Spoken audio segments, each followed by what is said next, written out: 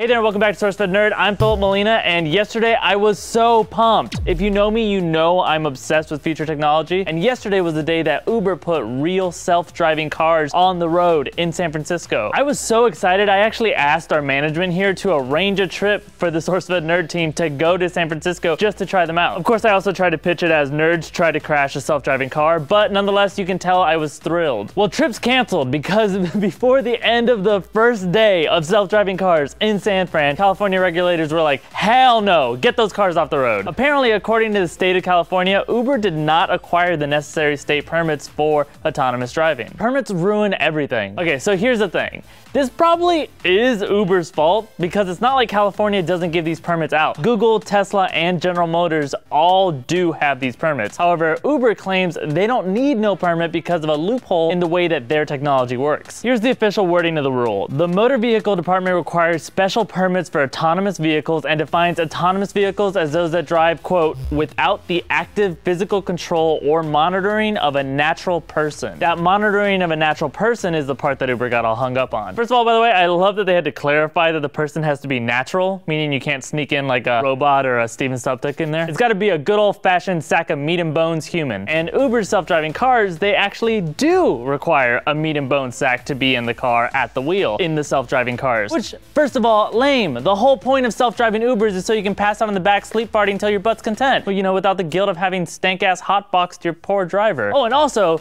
to avoid that stupid small talk. Like, I don't know why I have to ask, so, how do you like driving for Uber? But if the driver's in there, I will 100% of the time ask him that. But anyway, Uber refuses to file for this permit because they have that person in the driver's seat, and California is not having that argument. I'm all for extreme progress at an impossible pace. Like, y'all already know I want to be frozen when I die, even though they have yet to figure out how to bring those people back. However, California does have a point that maybe Uber isn't totally ready for unleashing these cars on the road yet, considering that on the very first day of this existing in San Francisco, a taxi cab caught a self-driving Uber flying through a red light, like not even slowing down at all. There was even a guy in the crosswalk when that happened. Had the timing been like a little worse, that guy might have got smushed. Now, Uber is like, hey, remember we require there to be a driver in the seat, so actually this wasn't the car's fault, it was the driver's, and things actually get really murky here. So in an official statement, Uber claimed the car wasn't even one of the self-driving ones, even though there's like a really obvious camera array on its roof. But I'm a sucker for technology, so let's say they are right, and this was just a normal Uber driver blasting through a red light. In that case, I actually agree that this video is a good example of why we do need self-driving cars all over the place as soon as possible, because humans mess up like crazy. Can you imagine in the future when we're telling our kids we used to drive our own cars, these 2,000-pound machines down the street, and they're like, why would you ever do that? We go, oh, I don't know, it was fun kinda, and like we had to get permits. And they're gonna be like, well, at least nobody died, right? No, it's like the most common way to die. So anyway, if you're thinking that maybe we aren't totally ready for self-driving cars because if they mess up like crazy, that might not be good, I actually did some research on this. According to a study by the Eno Center for Transportation, if just 10% of the cars on the road were autonomous, the number of accidents in the US per year could be reduced by 211,000, and over 1,100 lives would be saved each year. If you value money over people, we'd also save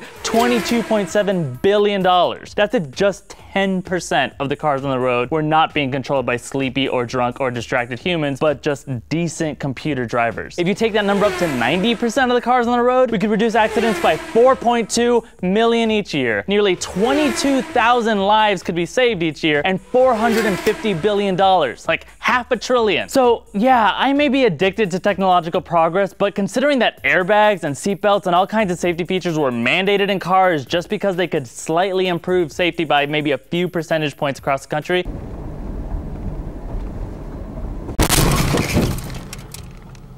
then these game-changing, like world-changing stats tell me that we just need to go ahead and make this happen already. Now, again, to Cali's credit, I don't think they don't want it to. I think they just want to make sure that all their I's are dotted and T's are crossed, because when the accidents happen, which they still will to some extent, they just want to have their shit in order. No word yet on if Uber is going to be able to bring self-driving cars back to San Fran anytime soon, or if this is going to end up being some stupid extended debate. But in the meantime, you can actually just go to Pittsburgh, where they already have this. Uber doesn't have the permits there either, but Pittsburgh don't give a fuck. The downside of all this is you would still have to visit Pittsburgh, so trade-off. All right, what do you guys think? Are you ready for the self-driving cars? Or now that it's almost a real thing, are you like, hey, on second thought, this is terrifying? Hit me up on Twitter if you want to chat with me about it at Fimo. Also, stay tuned for tomorrow. We're gonna do a 9 a.m. live stream review of Rogue One, and we might have a special guest or two. Trust me, you're gonna want to tune in. Make sure to subscribe to keep up with everything, and I'll see you guys tomorrow. Have a great night.